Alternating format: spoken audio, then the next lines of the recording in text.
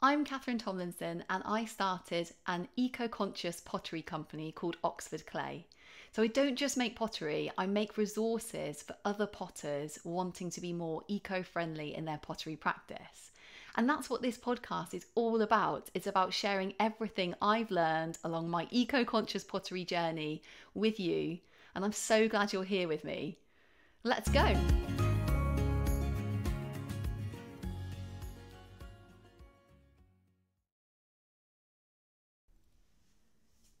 Hello, welcome back to the Oxford Clay Pottery Podcast. I'm Catherine Tomlinson, and in today's episode, we're going to be talking about making your own metal oxides from recycled metal. And this is something I've just kind of started doing fairly recently in the last couple of years. I actually didn't know that you could do this before, but after loads of research and investigating, I found this really good method, and I've been using this two colourants now in my pottery practice that I've homemade myself from recycled metal. So I want to just talk to you in this episode about exactly how I do that. It's very easy because you only need kind of household ingredients to make your own metal oxide. Right, so the first thing to tell you is, why would anybody want to make their own metal oxides? It sounds like a lot more effort than just buying them from the pottery supplier. And yeah, I suppose it is more effort than buying them from the pottery supplier. But the thing is with commercially made metal oxides is that they're actually one of the worst ingredients for the environment in pottery. So it's because they take a lot of energy to mine and to process, and it's because a lot of the energy used to mine and process them has to come from fossil fuels. So, in terms of like carbon emissions, air pollution, there's also a lot of kind of in terms of like the people that mine a lot of the metal oxides, artisanal mining might be involved in mining them, and that's where people are kind of self-employed. They don't have any health and safety equipment, and they're not working in safe, hazard-free working conditions. It's a very dangerous job. So when you make your own metal oxides, you're kind of circumventing that whole supply chain. You're taking metal that's already in the supply chain, as a finished product. You're not kind of, mining any more resources to make your metal oxide. You're taking what's there and you're recycling it into a new product, a new colorant that you can use in your pottery. So it is a fantastic thing to do. Okay, I'm going to just do a health and safety notice, like before we carry on. So, metal oxides, like if you're attending a pottery class, they might have told you, they might have been like no eating or drinking, when you're glazing, and the reason for that is you really don't want to be like ingesting any metal oxides. A lot of them are like highly toxic basically. So the basic rules to keep you safe when you're around metal oxides are like no eating or drinking around them, just in case you accidentally kind of get them on your hands and ingest them. It's a great idea when you're actually making your own metal oxides to use gloves so you don't let it touch your skin. It's a great idea because we're creating powder. It's a great idea to use an FFP3 face mask that will protect your lungs. Also goggles are a great idea because you just don't want any metal oxides to be kind of going in your eyes or in your lungs or anything like that. Okay, so safety note is over. Let's just talk about like the two metals I found that make fantastic colorants. They're very easy to make yourself in pottery. Okay, so the first one is iron oxide. And it suddenly dawned on me at some point that actually rust that you just see, you see a rusty gate or railings or something that's made of iron. That rust is iron that's oxidized in the atmosphere, and that's what rust is. And so it got me thinking. I wonder if you could use this rust as a colorant, and you know what? You absolutely can, and it makes a kind of beautiful kind of brown colour. It works really well with glazes in like a high, with like a high flux, say like an ash glaze or something, where the oxide really mixes into the glaze as it's fired. So yeah, you get oranges, you get browns, you get some blacks, just like a commercial iron oxide. But I'd say you get kind of a more depth of colour with using rust, because some of it's orange, some of it's brown, some of it's black, if it's very thick. Yeah, it's absolutely beautiful. So the way I make my iron oxide from rust is basically I find some rusty metal. So I have like a wheelbarrow on my allotment that is very rusty, and what I do is I put on gloves. So for safety warning with rust, you really don't want to get cut with rusty metal. So kind of dirty metal can give you like a health condition called tetanus. So just be so careful that you don't cut yourself on the rusty metal. And if you do, seek medical advice. Just like really look after yourself with like the rusty metal.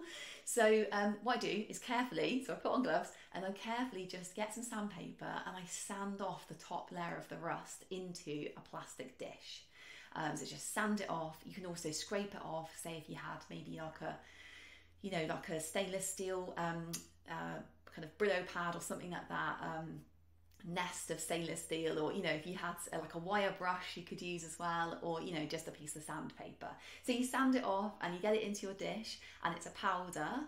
So yeah, obviously like wear your face mask as well when you're doing this. You don't want to be breathing in any of that dust. But that powder is iron oxide, and you can use it just like you would use a commercial iron oxide.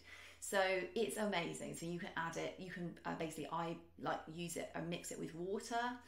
Sometimes I mix it with a teeny bit of glaze and water, and then I paint it on my pottery. So onto like designs. So I've got like a dragonfly pot I do, and I paint it onto like the wings and the body, and it's so beautiful. It comes out like so beautiful. You can also sprinkle it on, and then you get kind of like more differentiation in colour, because some bits are like much thicker than others. You get like very fine speckles. It comes out more speckledy if you sprinkle it on. And you can also just add it to glazes to colour the whole glaze. So iron oxide is usually used a little bit stronger than other oxides. So it's, some glazes it's used to kind of up to like maybe 6 or 7% in a glaze, or you can, try lower, like maybe 3% of a glaze. So yeah, the world's your oyster, in terms of this colourant. It's very cheap, it's very easy to get hold of, and yeah, it's readily available for you just kind of all around railings, gates. The only thing to say as well is just make sure your iron oxide, make sure your rust doesn't have any paint in, because you really don't want to be like firing paint, so flecks of paint. So try and kind of scrape the paint off or whatever. If there's little bits of paint, you just don't want them in your oxide, in your finished oxide powder, because yeah, you really don't want paint. Sometimes paint can be toxic as well if it's old paint. Okay, so let's move on to the second oxide that I actually make myself, homemade oxide, and that is copper oxide. So copper oxide, but copper actually oxidizes itself. If you think about like in the air, in the atmosphere, basically. So if you think about those kind of those beautiful buildings with like green roofs, maybe some church spires or something like that have been made of copper, and then in the atmosphere they've gone that beautiful kind of greeny blue colour. And that substance on the copper is known as verdigris, and it's a really ancient pigment that has been used for hundreds of years. And actually painters hundreds of years ago used to use it to actually make the colour green in their paint. So we can use this colour, this verdigris pigment, in pottery. We can fire it into our work. And it makes a kind of greeny blue colour. It's absolutely beautiful. So in terms of the strength of verdigris compared to commercial copper oxide and copper carbonate, so copper oxide is the strongest pigment. Copper carbonate is a bit less strong in terms of how much you need to create colour, and then verdigris is probably like the even more weak colourant, basically. Like it does. The thing to say about verdigris is you can fire it up to stoneware temperatures, and it makes this beautiful green colour. But if it's like overfired, the colour can start kind of burning out and kind of disappearing. So that's one thing I found. But what I found in a normal stoneware firing, especially if the pots aren't at the very top of the kiln, if they're kind of, you know, a little bit cooler, kind of in the middle of the firing, the verdigris comes out really well. It's absolutely beautiful. So yeah, so just to say, you might need like a little bit more than you were used to using, you know, in a commercial kind of copper oxide or copper carbonate. But verdigris is really easy to make. So let me tell you how I make it. Right, so what I've been doing is, so you can make verdigris actually from brass, because brass has copper in, or you can make it also from, you know, just scraps of copper. But I actually make it from copper wire, which I found to be really good for making verdigris. So what I do is I actually go to my local charity shop, which is, you know, where people like donate goods, and then the charity shop like sells them to people. A lot of people donate goods that are like broken electricals, or just like, you know, erroneous cables that don't really fit anything. So they basically, I asked them to collect all these things. They actually collected so much stuff for me. It was incredible how much stuff they get that they can't sell. But, you know, if it fails its kind of electrical test of safety and stuff.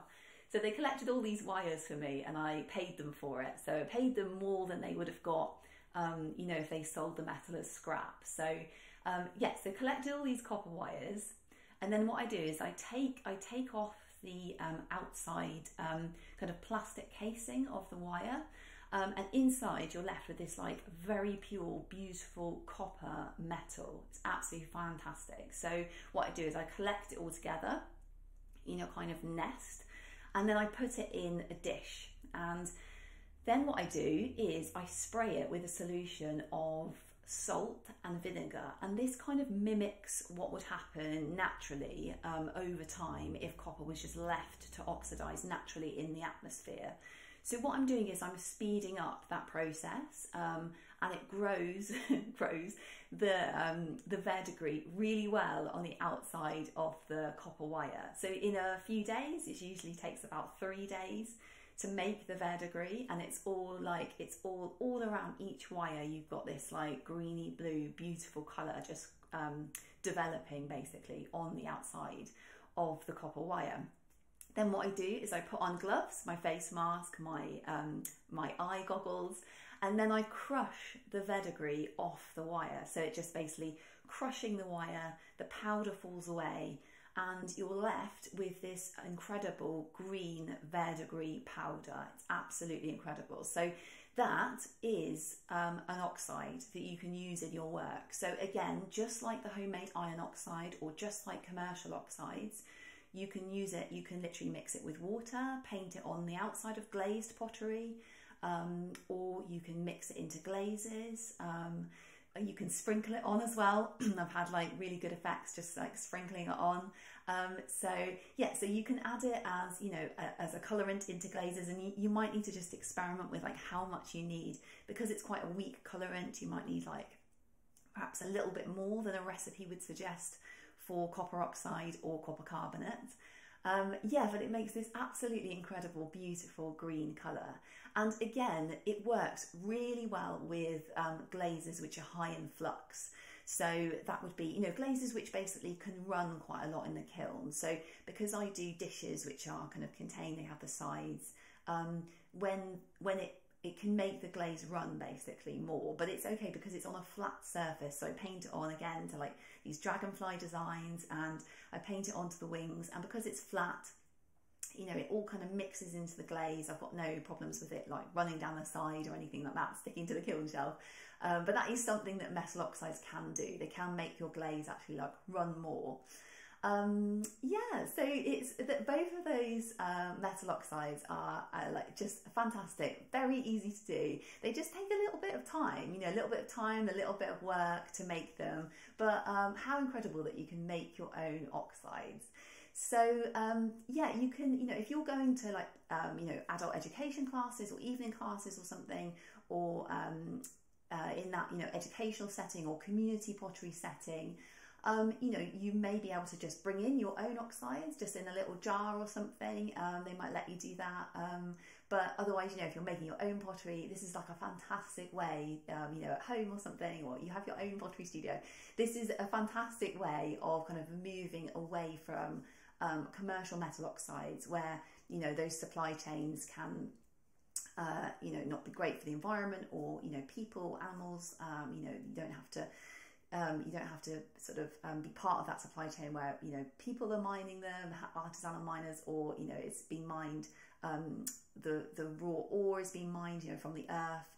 You're circumventing those supply chains, and you're recycling metal already there. So yeah, I hope you've enjoyed this episode on making your own metal oxides. Like I said, you can do it. It's very achievable. And if you want to learn more actually about how to make your own metal oxides, I go through the whole process in Eco-Conscious Pottery Glazing, that book, which is available on the Oxford Clay website. I also have a specific video course on making your own metal oxides from recycled metal.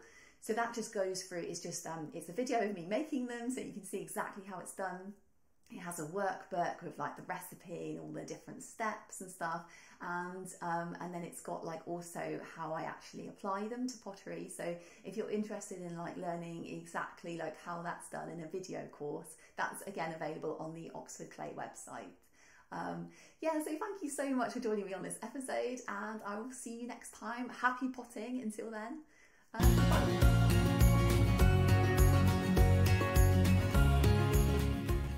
So if you enjoyed that and you're interested to learn more about eco-conscious pottery, head over to the Oxford Clay website, which is www.oxfordclay.co.uk. I can't wait to see you there.